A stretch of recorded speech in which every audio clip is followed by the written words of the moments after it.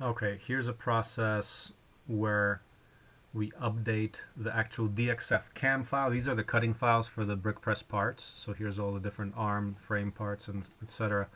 But say we want to replace something like this part right here because we updated it, or take this. Well, let's take this one, F2. Click Control K. Like if you select something, click Control K to deselect it. But if you select it, you can erase it just by hitting delete. So I just deleted it.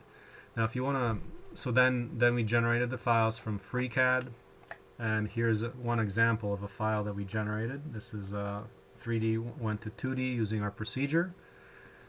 And then to update the main file, what you do is click, so there's in LibreCAD, go to File menu, and it has Import, and import insert block. So block, so it just gives you a dialog, and that particular one is mid reinforcement plate. It's right there, and then you just place it right there. What happened there? We got a little crash here.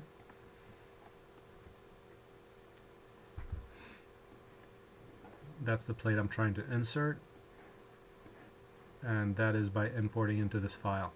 So let's believe that worked, but that's the basic workflow. So we go through all the different pieces here using the updated CAD files. We just simply erase one and import a new one. That's it.